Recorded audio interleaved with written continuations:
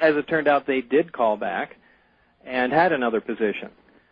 The position was stated to be something that was involving a field propulsion system, which to me, in my mind, sounded something along the lines of some electromagnetic propulsion, something that might be used in space, maybe, I don't know, an ion drive system using mercury vapor or something like that. Or you've always been fascinated by propulsion systems. Anything with, exerts tremendous amount of energy, from, explosives to, high energy weapons, anything along those lines, propulsion. And and coincidentally, the article that Dr. Teller was reading was about a car that I had converted to run on a jet engine. Now, you see, I remembered that. And then you converted another one, I believe, to run on hydrogen, didn't you? Yeah, actually, I'm really surprised that you remember that. I don't remember. I have a good... That is one of the number one things I get asked about. I know. I have a good memory, Bob. For some, I'm for envious some of that. But in either case, I after a more or less lengthy interview, I accepted the job, and of course I had to go back a second time. Can you remember any of the details of this rather lengthy interview? I mean, was a lot of it security-oriented? Well, there was certainly a lot of security-oriented questions and so forth later on. However, keep in mind that I had just come from Los Alamos just a couple of years before. That's true. Where I had Q clearance, civilian, top secret clearance. So, they really didn't have to go and dig deep back into my past to see if I was, of Russian descent or anything along those lines. So,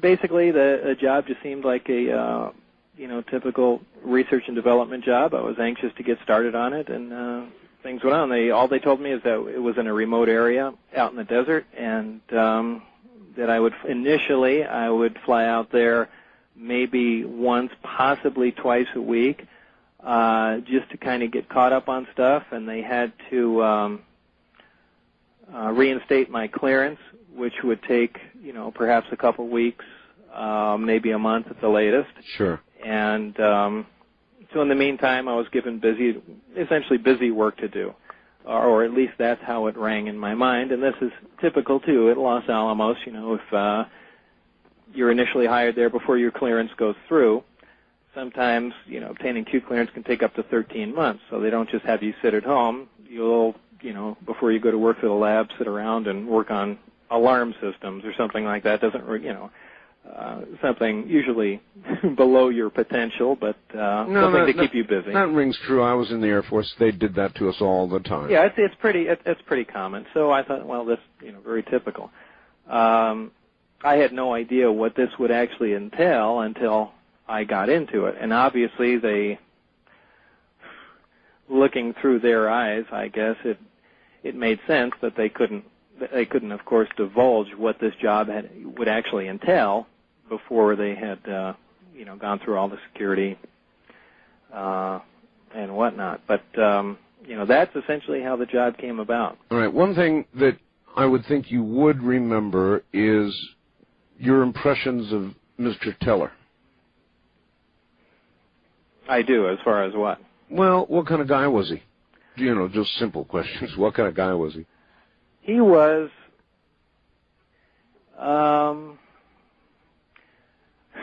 he seems to have two faces, which is strange. In talking to him one-on-one, he's a very polite, pleasant, intelligent man.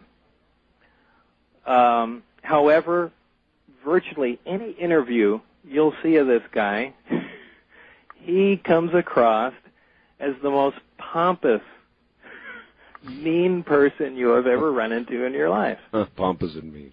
I don't know how else to describe him, but he was not nearly as short, not physically speaking, but I mean, if you see him in interviews, you'll see him answer questions specifically to the point, short, and on to the next question, and not be very talkative, not offer any information, you know, other than what you're immediately talking about, and in person he was certainly not that way. So he was, you know, the exact opposite, very pleasant and willing to talk about anything. Of course, we didn't talk about it, you know, nuclear weapons or anything. Well, that's what I was going to ask about. Last night I interviewed Professor Michio Kaku. Never heard of him. A very preeminent physicist back at New York University, and he, too, has worked with Professor Teller. And I asked Professor Kaku why he had not participated in the hydrogen bomb development, and he said he simply chose not to. He wanted to go into a different direction with physics, and had quite a bit to say about Edward Teller. And apparently he was consumed during the Cold War years with national security, you know, with being concerned about national security and... This is Dr. Teller you're talking about. Yes, and developing bombs. And, in fact, even today, the programs go on, I guess, with the third generation of hydrogen bombs, sort of designer bombs, Professor Kaku said. Anyway, that's why I asked you about Edward Teller. Listen, everybody hold tight. We're at the bottom of the hour, and we'll be right back. Bob Lazar and Gene Huff are my guests, and the story that you're about to hear unfold will curl your hair. I'm Art Bell. This is Coast to Coast AM.